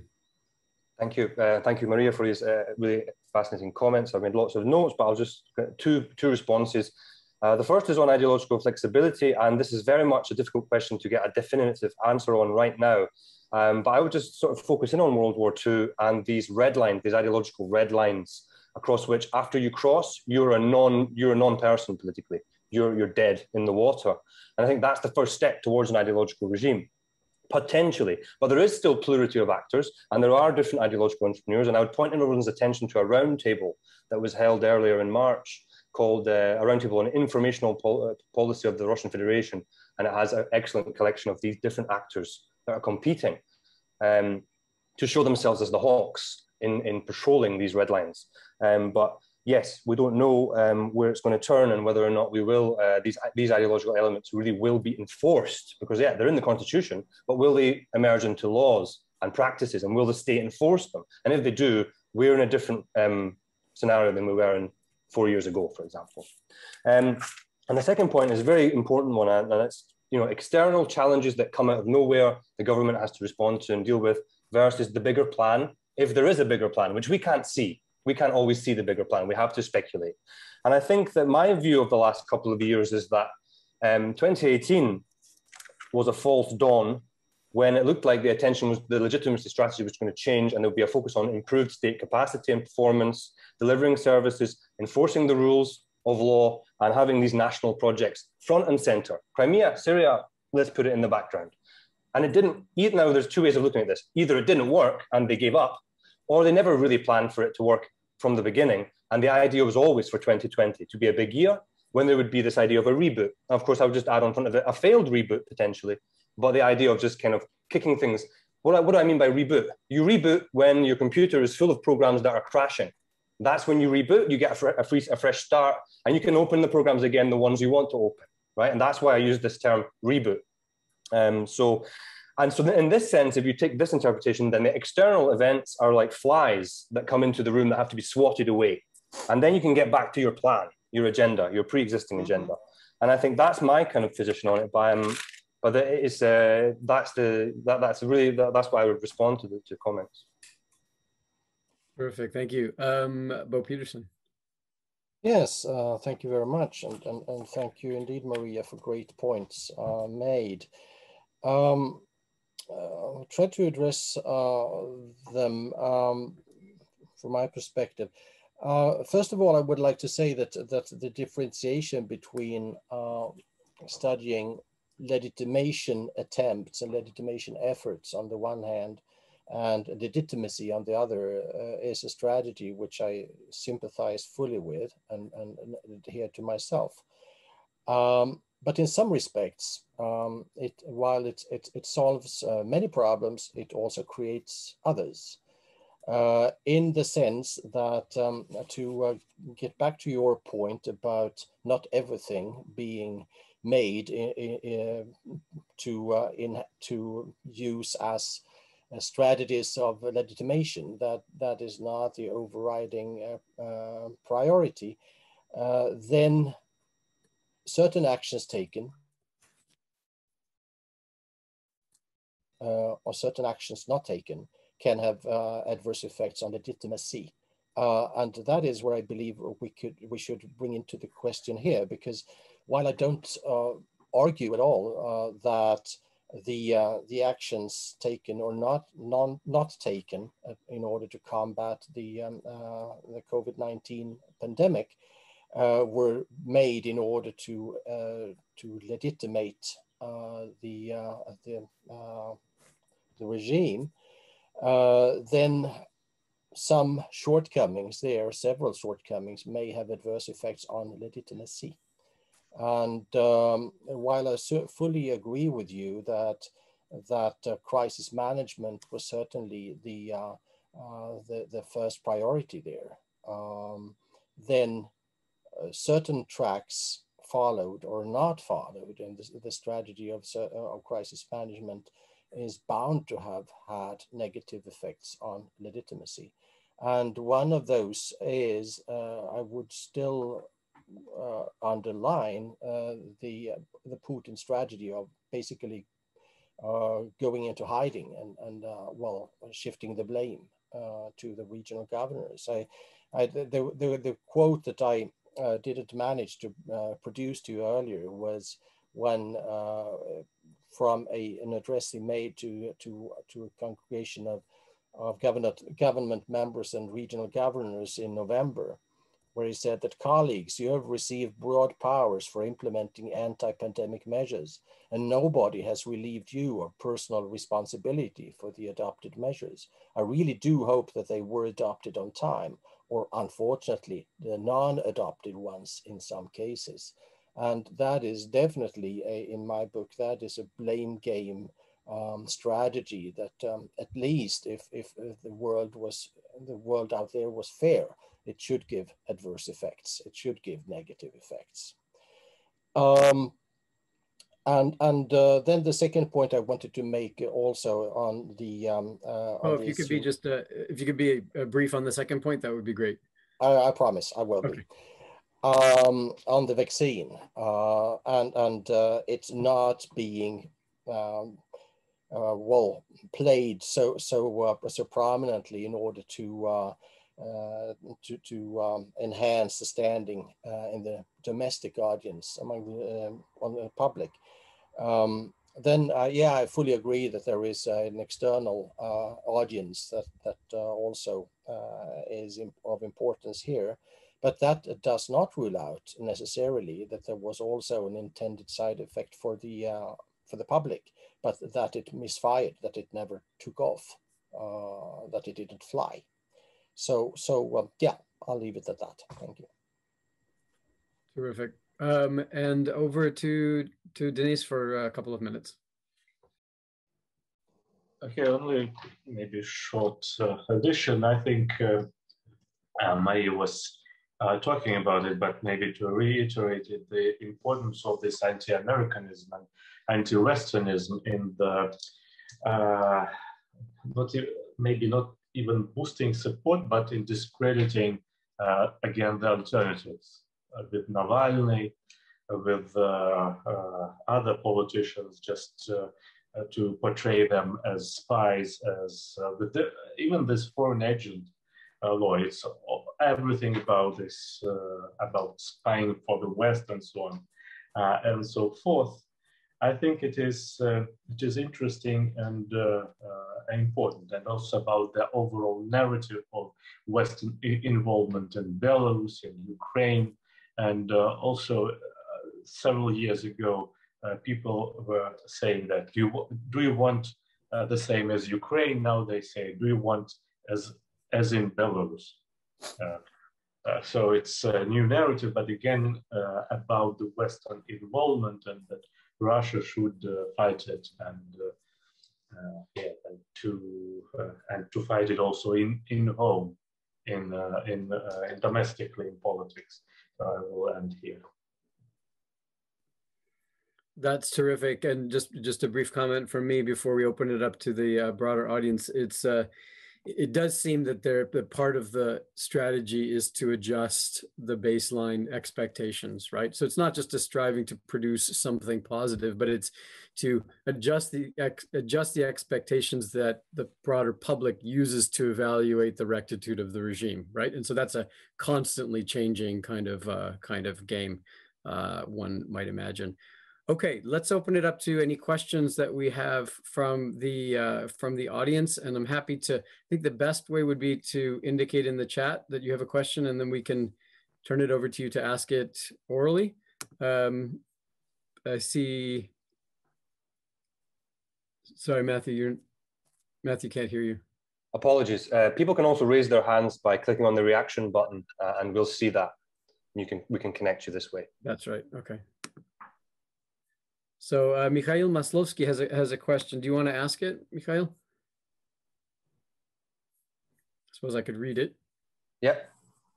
All right. I'll go ahead and read that. So Mikhail asks or comments that that Max Weber distinguished between genuine charisma and "quote unquote" manufactured charisma, which was, in Weber's view, characteristic for modern plebiscitary regimes, and which could be produced with the use of mass media.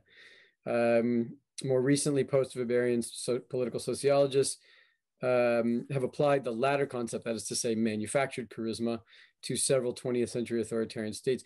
Question is this: are we dealing mostly with manufactured charisma of the political leader in the case of today's Russia? And he says this is a question particularly to Sophia and Matthew, though I imagine anybody could address this. Is this manufactured charisma of the political leader that has much to do with our mass media kind of environment?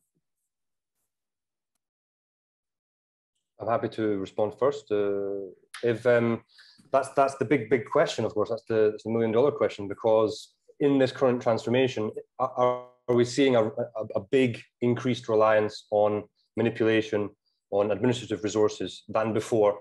And of course, my starting point would be to say that from the Kremlin's point of view, you don't want to have to manufacture charisma. You want real charisma. You want as much real popularity as you can get. And there's a reluctance, as Maria mentions, to close the system down. So I just think we should keep in mind these two typologies in authoritarian regime literature: the hegemonic party regime and the closed authoritarian regime. China versus Russia, I think, we compare the two. There is a desire to win the contests as convincingly as possible with as little manipulation as possible. And so, but if not, then what the question is, are we moving towards a phase where this manipulation is just being used far more? And I would just build upon that by saying, well, I'm so glad that Denise was able to cover this question of repressive actions. For studying legitimacy in authoritarian context without any coverage of the repressive aspect is problematic. So if I had to summarize what Denise was saying, it's a very selective and low profile kind of repression compared to the sort of totalizing party state of China, which is in everyone's kitchen, everyone's door, apartment, and everyone's street and workplace. So, is there a long-term cost? If you start using manipulation a lot, and then you have this loss of debate, you have the sort of loss of information channels because everyone's afraid to publish things. You have mass apathy, you have stagnation, not just economically, but in terms of just discussions and culture, and sort of vitality is drained out. And then there's a problem with that I think people in the Kremlin are aware of because they grew up in the Soviet Union and they saw that kind of system over the long term. So I would still say that we don't know the answer to this, but I would suspect that there's a reluctance to go down that road. But what we're seeing today, we don't know. That'll take time to find out over the years. Terrific. Anybody else? Sophia, please. Thank you very much, Mikhail, for pointing out this important dimension of charisma. I think we are indeed dealing with a constructed charisma. As you remember, there was this famous article that starts with the question, who is Mr. Putin, with exactly pointing out that a former KGB official is trying to be as secretive as possible in projecting his identity, yet as a leader of a big nation, he needs to sort of communicate his identity to a wider audience. So, and obviously media space helps to project that constructed charisma. Thank you. I see your hand, Masha. Just Bo and Dennis on this question. Anything? No? Okay. Masha, please, because this is your territory. Yeah, thank you. Just a couple of words. I think it's really hard to differentiate between manufactured 100% and genuine. However, I would remind everyone of the time when Putin's charisma was in full bloom, when there was this song, "Хочу такого как Putin," right? Sung by very young women. I want apparently a husband or a boyfriend such as Putin. I think it is unimaginable today that Putin can win back young people, men or women. But there was a time when he had his actual charisma, and that was true, I think, by the end of his second term in 2008. That was also true after the annexation of Crimea and the time for rally around the leader effect. I do not believe, and I don't share the analysis of those who call Putin a man without a face, a mediocrity. I think he was and remains a savvy and talented politician, certainly with a charisma. But I think the kind of charisma that he used to have is fading away. And the key question today is whether indeed, as I was saying already, the regime and Putin personally will be able to somehow gradually drift away, maybe backstage or sideways or somewhere. And the way there's a limit to manufactured charisma, I think, can be exemplified and illustrated by President Medvedev. It's not that the system did not advertise him. It's not that he did not have time on air. The Kremlin worked for him. He didn't have even, you know, a modicum of the kind of charisma that Putin had. Never achieved that. He was attractive to some constituencies, and by the way, to the young people, but not because of his charisma. They thought of him as gadget-loving, as more progressive, as younger, as softer-faced, without a KGB past, but not of somebody infinitely attractive. Terrific. There's a question here from Arzu Sharanova. The question is this, I guess to all panelists probably, what are, in your opinion, legitimation challenges that the Kremlin faces today in the era when social media is developed? So I guess, you know, you can rephrase this in a variety of ways, one of which is, what difference does the social media make? What difference does social media make in terms of strategies that are being mounted, challenges perhaps to dominant narratives and so on? Should we start with Denise? Do you have any thoughts on this? Have you done any polling on the role of social media? Well, the role is, I think, very interesting, and it is at some point a recreation of the situation of late 80s, early 90s, when the alternative sources of analysis of different agendas are suddenly available, which was not the case in Soviet times, and which was not the case even 5-10 years ago, when state television, which was put under state control in early Putin's year, it dominates the views of the absolute majority of population, was the main source of information. Now is suddenly there is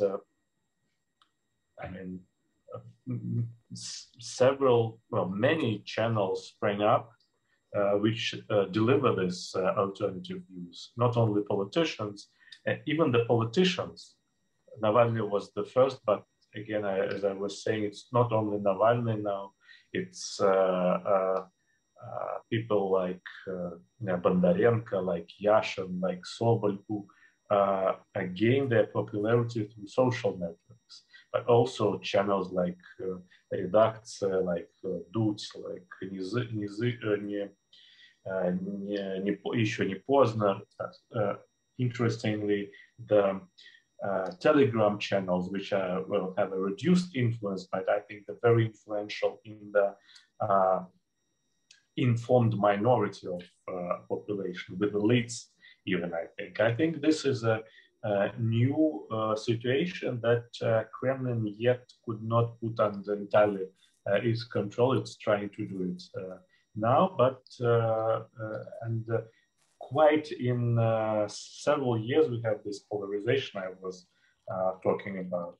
So yes, and another problem connected to it, obviously, it is that the Kremlin is more or less losing the younger generation.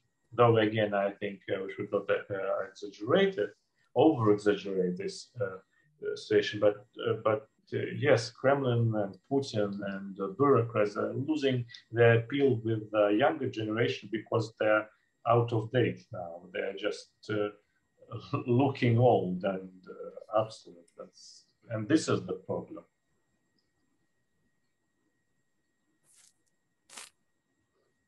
Anybody else on this question?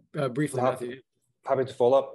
Yes, and I think the social media and the state media, these kind of two worlds fighting each other, that's the essence of this so-called information war. And it's fought by the Kremlin, it's fought by individual people that are involved in it. And there's I think there was about 200 million, more than that, was spent on this informaционное сообщество, new funds being pumped into it for Kisilov and Samaryan, and for them to have keep up to date. That's the agenda, to keep making what is coming on state media as modern and as fancy and for the youth as possible. It's very difficult to track who's winning the information war. In terms of social media, we also have to remember that it has a double effect. On the one hand, we know that social media brings people together who wouldn't have otherwise got together and gets them to do things they may never have done if they hadn't been on social media. And it fights against atomization in that way. But on the other hand, it also has a polarizing effect. It's creating an us and them and and ending civil dialogue. You don't listen to the person that's your so-called enemy. You just think about how to insult them.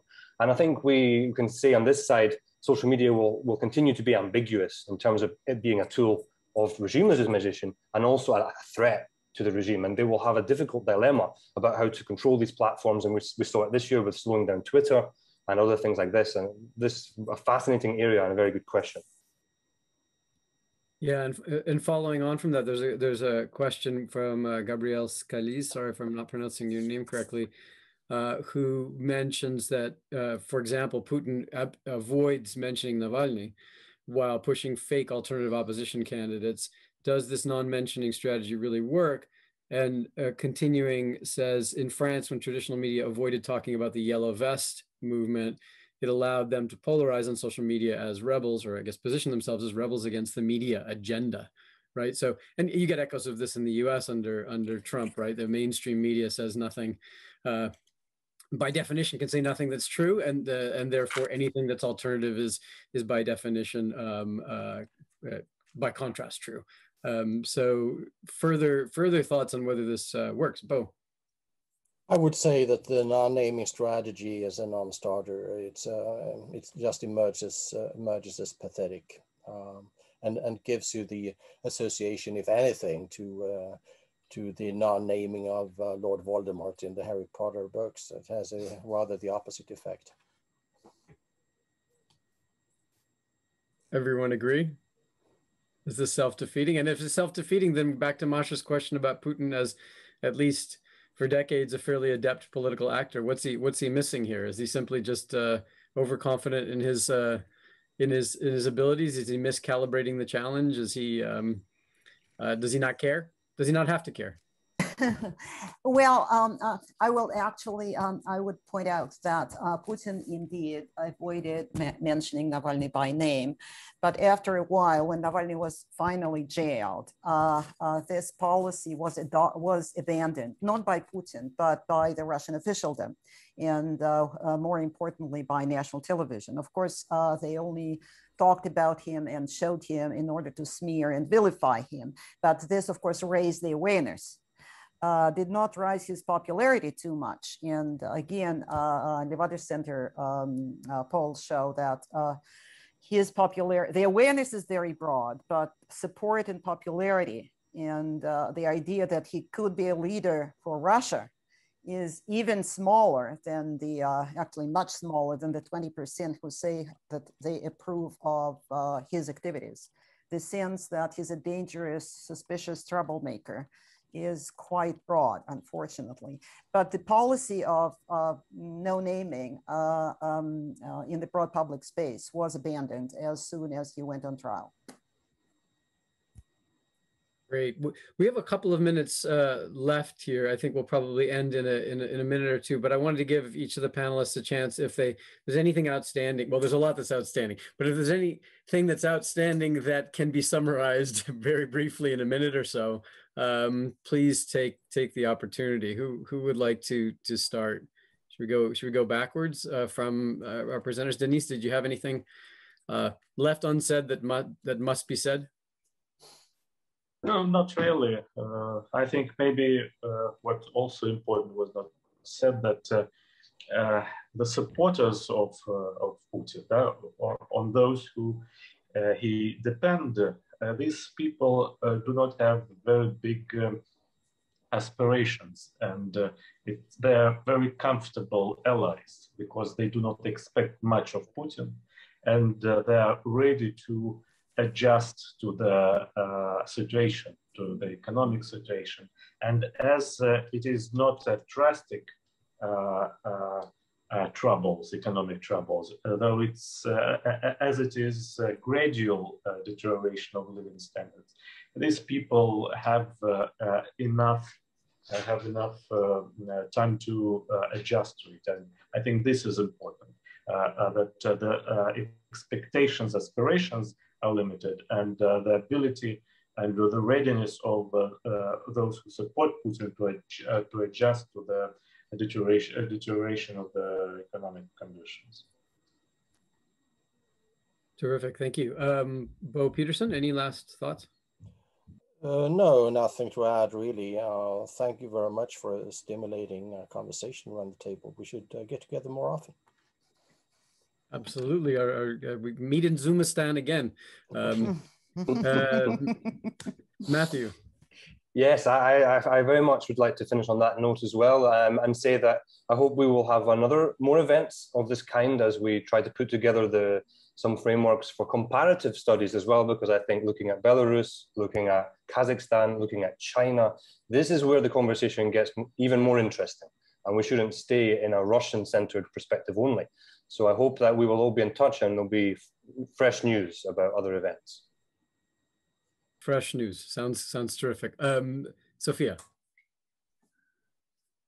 Well, thank you for this terrific presentations. I think one big takeaway I'll be thinking about today is how regime in crisis and when regime is losing its flexibility and stability qualities, how to unpack that. Thank you. Terrific. Thanks again to all the panelists, and I learned a ton. I hope we'll do this, as Matthew suggests, more often as schedules allow, and there's much more to tackle. So thanks. Good luck to everyone, and best for the rest of the day, wherever the day or the evening. Take care. Many thanks, Edward, for chairing, and many thanks, Maria, for fantastic discussion comments. My pleasure. Thanks for inviting me. Thank you, everyone. Thank you, everyone. Thank you. Bye-bye. Thank you.